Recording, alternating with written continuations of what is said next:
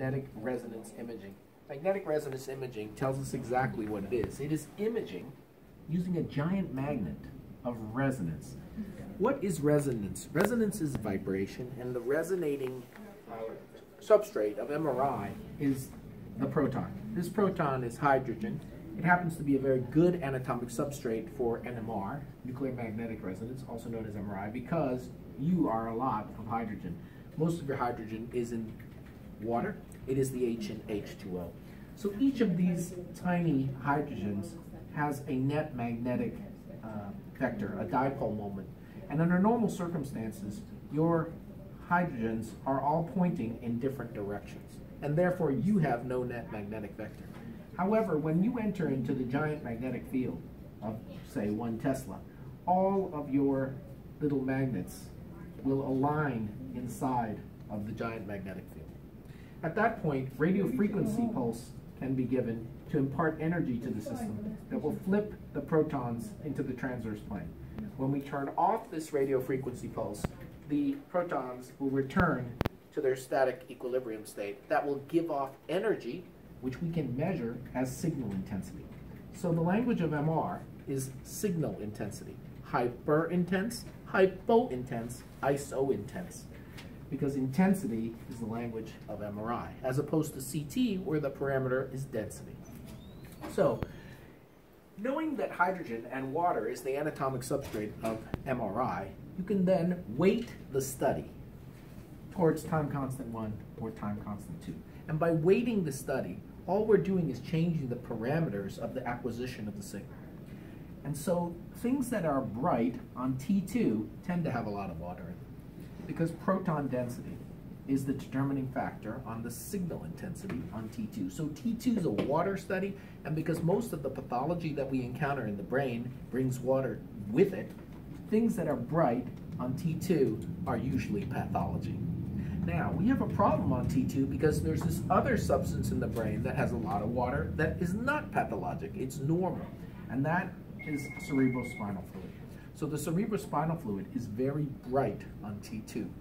So we would like to have a sequence that can attenuate or reduce the fluid signal, and we can do that using an inversion recovery sequence. So when we use inversion recovery to attenuate the fluid, in this case the cerebrospinal fluid, we call that flare. So the T2 CSF signal can be attenuated using fluid attenuation inversion recover, also known as flare. T1, in contrast to T2, is the anatomy study. And the reason it's the anatomy study is there are some things that are just naturally bright, hyper intense on T1, like fat. And it provides us very good differentiation in signal intensity without giving any contrast material.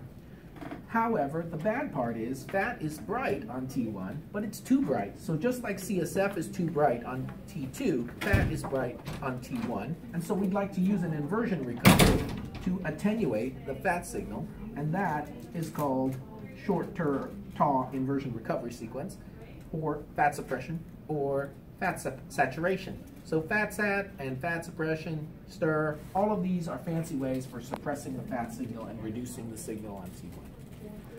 You do not have to order T1 and T2. It just comes automatically with the study. The study is automatically weighted towards T1, time constant 1, and T2. However, you need to consider ordering the suppression sequences, flare for T2, and fat saturation for T1, so that we can take away the normal bright signal of normal things that are bright or dark on T1 and T2. In addition, we have to give the gadolinium contrast material. So gadolinium is a paramagnetic material that will enhance the local magnetic field. So when we give gadolinium, it will make things look more hyper-intense if there's breakdown or lack of the blood-brain barrier. So some normal structures in the orbit, which do not have a blood-brain barrier, like the extraocular muscles, will enhance. The chora will enhance. But the optic nerve, which is central nervous system, does have a blood-brain barrier and therefore will not enhance under normal conditions. So if we see enhancement of the optic nerve after gadolinium, we know that we have pathology there. We know we have breakdown of the blood-brain barrier, and the enhancement that we're looking for is on T1. Gadolinium post-contrast.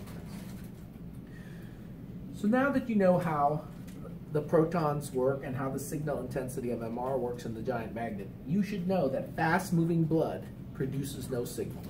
So if the proton is moving too quickly, it won't get a chance to align in the magnetic field. And that will create a void in the signal, which we call a flow void. So a void in the signal created by rapidly flowing blood means that high flow arterial blood, for example in the internal carotid artery, is going to be dark on all sequences. It'll be hypo-intense, dark on T1 and on T2, and after gadolinium, before gadolinium, it'll all be dark. And that flow void is how we can tell that we are dealing with an arterial high flow blood. So the basics of MR: proton, water, wait to study, T1, T2. Some things are bright on T2, like water. Some things are bright on T1, like fat. We can suppress the normal signal with flare on CSF, T2, and fat saturation on T1. Always give the gadolinium, and we can see a high, fast-moving blood as a flow void in all sequences.